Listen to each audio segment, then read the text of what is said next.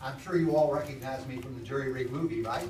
Well, I thought that was a really good documentary that you put together on a very important issue, and it makes me feel so good, the fact that so whenever you're here on this topic. I talked about this for years when most people were saying, what's gerrymandering or what's redistricting? Because they simply had no notion of it. But the little point I want to make, and I'm not going to take much time, the point I want to make is to say to you that when I first came here in 1978, I was in a term, and then I came back in 1982. What happened at that point in time was that the court interjected itself in Virginia's redistricting because historically, Virginia, as you may know, goes back to the 60s, the Baker versus Carr, one vote, because Virginia's districts were so out of kilter. And I had an interest in Northern Virginia, as most of the suburban areas did, about trying to wrest some legislative power from the country boys. But the thing happened in 1982 was that the courts threw out the Virginia redistricting, and those redistricting lines were drawn with a lot of multi-member districts. I was elected in a 5-member at-large district. Rather than deal with the issue about drawing up the districts, they kind of lump everybody together in a district. Of course, threw that out in 1982. I was elected in a 3-member district. Court threw that out. And in 1984, I was elected in a single-member district, which is continued to today. But what that brought to my attention, and I want to make sure that you understand, I was one of 75 Democrats in the 100-member House of Delegates.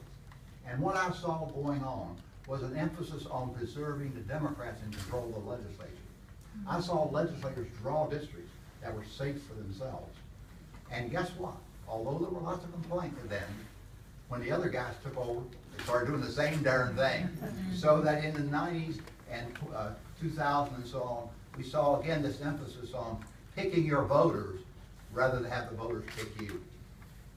So I introduced a bill in 1982, as before Sam was born, that said we should develop a process outside of our individually trying to draw district lines. That we should have not simply a statement about districts being contiguous, compact, and all those terms and so on, but we should have a process that took it away from legislators who, by their instinctive nature, are going to do what you see them doing, and that's to protect themselves. Sometimes that works out to the advantage of constituents, but so oftentimes it's the overriding consideration. And when it's the overriding consideration, we get the situation we get now where there are fewer contested races and there's less discussion of issues and so on. So I applaud you for coming to understand, as a member of Common Cause, incidentally, back in the 80s, brought to my attention this whole issue. The fact that you're coming aware of this and you're working to make sure it happens. And I plead with you, too, to continue to work with your legislators to make sure that we don't get some paddling. We don't want some statement saying we're not going to have political redistricting. We want a process in place to ensure that we get fair districts drawn by impartially and representing people, not the legislators picking people they want to represent. So bless you for being here. So glad for the work that you're doing.